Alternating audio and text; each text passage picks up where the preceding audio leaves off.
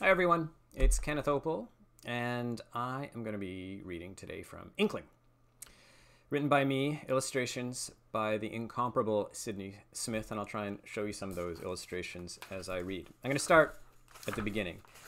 And this is a story that begins in this house in the middle of the night. Chapter 1. No one was awake to see it happen, except Rickman. He was taking one of his midnight prowls, padding past the bedrooms of sleeping people, hoping to find something to eat. He was nearly always hungry. Against the wall, he found a dead fly, a chocolate chip, and a small piece of red crayon, which he also ate. He was not a picky cat. There he is, having his midnight prowl in the Rylance household. At the end of the hallway, he slipped into Mr. Rylance's studio. In front of the drafting table was a chair he liked, and Rickman heaved himself up. It took 2 tries, because he was heftier than he should have been. On the drafting table, Mr. Rylance's big sketchbook lay open. Animals and buildings and people jostled on the pages. Some pictures had scribbles through them, some were very sketchy, and others looked like they were ready to make an appearance in one of Mr. Rylance's famous graphic novels. But these were all still just ideas. They had no stories to go with them yet. When it happened, it made no noise, but Rickman saw the whole thing. The black ink looked suddenly wet, like the pictures had been drawn that very second. The lines glistened and then trembled. From every corner of the sketchbook, the ink beaded and started slithering across the pages towards the crease in the middle. As the ink moved, it left no smear behind it, just blank page. The lines of ink joined other lines, melding into weird shapes, sometimes smooth, sometimes pointy, getting larger.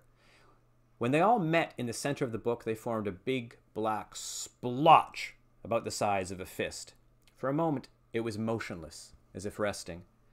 Normally, Rickman took no interest in the arts, but this was different. He put his paws on the edge of the drafting table and leaned forward for a better view. There's Rickman, having a good look at that ink splotch in the center of the sketchbook. The ink suddenly rippled, like dark water with something swimming beneath the surface. Then it was on the move again, flowing down the crease until it reached the bottom of the page. It thickened along the edge as though it was trying to pour itself over, but it couldn't. It seemed to be stuck. Rickman's ears flattened against his skull. A thin tendril of ink lifted from the page, maybe half an inch or so, like a tiny arm desperate to escape quicksand. Then it got slurped back in. Next, a thicker spike of ink rose up, straining to reach the edge of the sketchbook. 1 second, 2, before it collapsed back. Almost a minute passed and nothing happened. Rickman yawned, showing his still sharp teeth. This was getting boring. All at once, the ink rippled as if a stiff wind blew across it, and then the entire splotch contracted and rose into a little mountain peak. It trembled, tensed, and then sprang. All the ink lifted right off the sketchbook, leaving the pages totally blank, and landed with a small splash on the drafting table. Rickman purred low and deep in his throat. This was getting interesting again. This might be something worth eating. Already, little strands of the ink splotch were being pulled back toward the sketchbook, as if the sketchbook were a magnet or a black hole. The splotch struggled, fighting its way inch by inch across the drafting table. The book had a powerful pull, dragging some stringy tendrils of ink toward it, but just when the tendrils were about to touch the paper, they recoiled as if burned, and then rejoined the main inky splotch. When it finally reached the far edge of the drafting table, leaving no trace of ink in its wake, it came to a rest, quivering slightly, like something exhausted, but also amazed and maybe even excited, because it started doing some kind of dance. It swirled round and round, spinning itself into strange and beautiful shapes, like it was celebrating its freedom. Rickman's paw came slamming down on it, claws extended. The splotch went spiky in surprise and streaked between the cat's claws and right over the edge of the table. It scurried along the underside, tested a table length with a black, inky tongue, and then slid itself down to the floor. While Rickman sniffed at the drafting table, the ink started flowing across the floor. It had no plan except to get as far away as possible. When it was halfway to the door, Rickman turned and his sharp eyes caught it. but by the time he'd eased himself off the chair, the ink had seeped out into the hallway. There was light in the hallway, so the ink made itself skinny and slunk cautiously along the baseboard. Anyone looking would have missed it, or thought it was just shadow. But Rickman knew better. He was old, arthritic, and overweight, but he had not forgotten how to hunt. He prowled down the hall, head dipped low, and then pounced. The ink must have sensed him coming, because the ink shot straight up the wall, faster than any shadow. Rickman banged his nose against the baseboard and landed clumsily on the floor. His nose wasn't the only thing that hurt.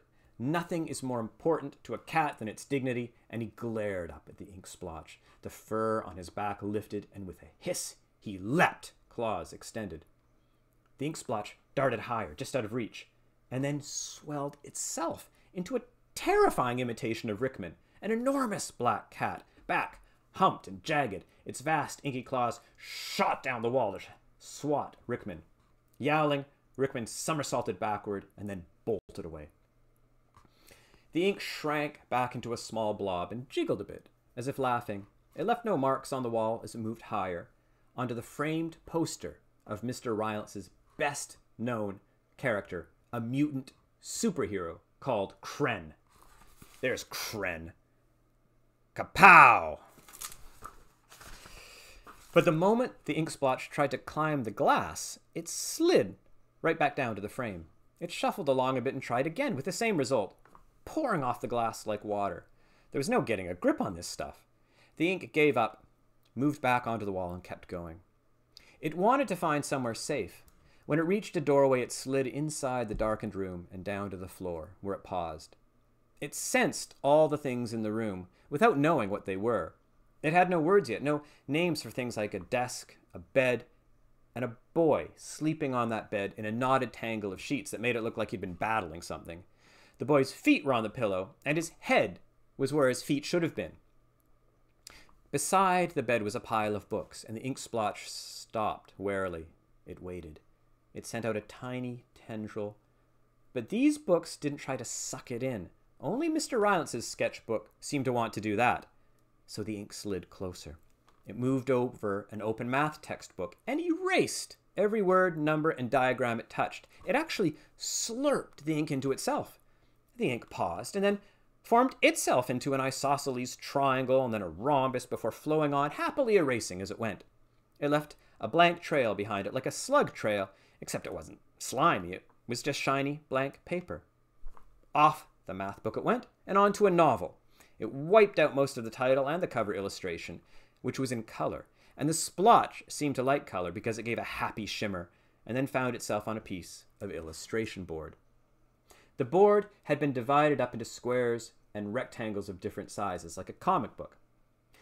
Most of these squares had stick figures penciled inside them, but in the very first squares were ink drawings. They were not very good. There were lots of smears. The ink splotch slid across, erasing as it went, and then stopped in the middle of the board. This seemed like a good hiding place. The splotch stretched and then made itself as small as possible. It liked it here. The feel of the creamy paper was very pleasing. The ink turned itself round and round in circles a few times like a dog, trying to get comfortable, and then was still. And that is the first chapter of my book, Inkling. I hope you enjoyed it.